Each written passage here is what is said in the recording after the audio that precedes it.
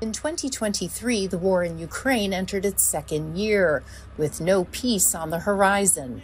Military coups destabilized parts of Africa, and new and deadly wars arose in Sudan and the Middle East.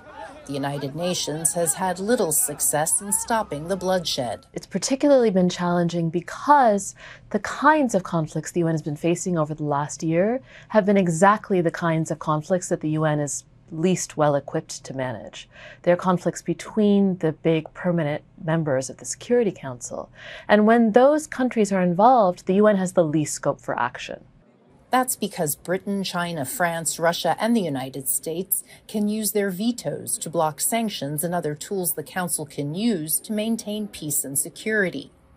This past year, geopolitical divisions intensified over Russia's war in Ukraine, and since October, Washington's support for Israel's war against Hamas. And the mood in the Security Council now is poisonous. The people of Gaza are looking into the abyss. Secretary General Antonio Guterres was unable to unblock the paralysis by invoking in December the rarely used Article 99 of the UN Charter to press the Council for a humanitarian ceasefire in the Israel-Hamas war. The United States vetoed his appeal, and Israel called for his resignation.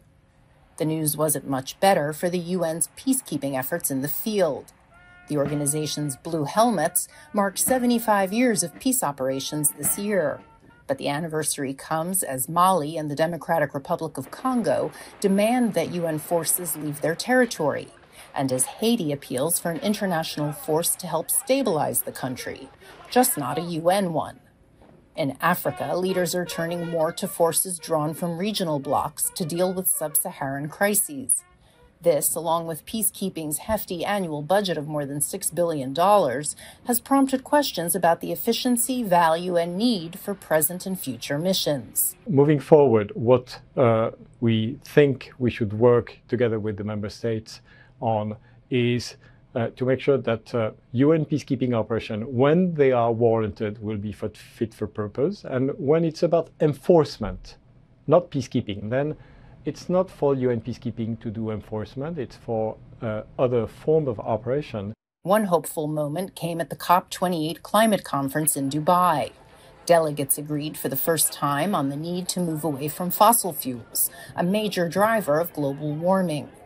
With climate change intensifying natural disasters, conflicts, and other global shocks, the UN has been called upon more to mobilize delivery of humanitarian assistance. We see both things, right? We see that even when there's diminished political space to broker political solutions to conflicts or to human crises, there's still the real potential to do important, significant work on the humanitarian scale, but it has to be funded, it has to be supported in order to get the sort of greatest impact. Over decades, many have called for reforms to the UN, including expanding Security Council representation to reflect current realities. The UN was paralyzed for long periods of the Cold War.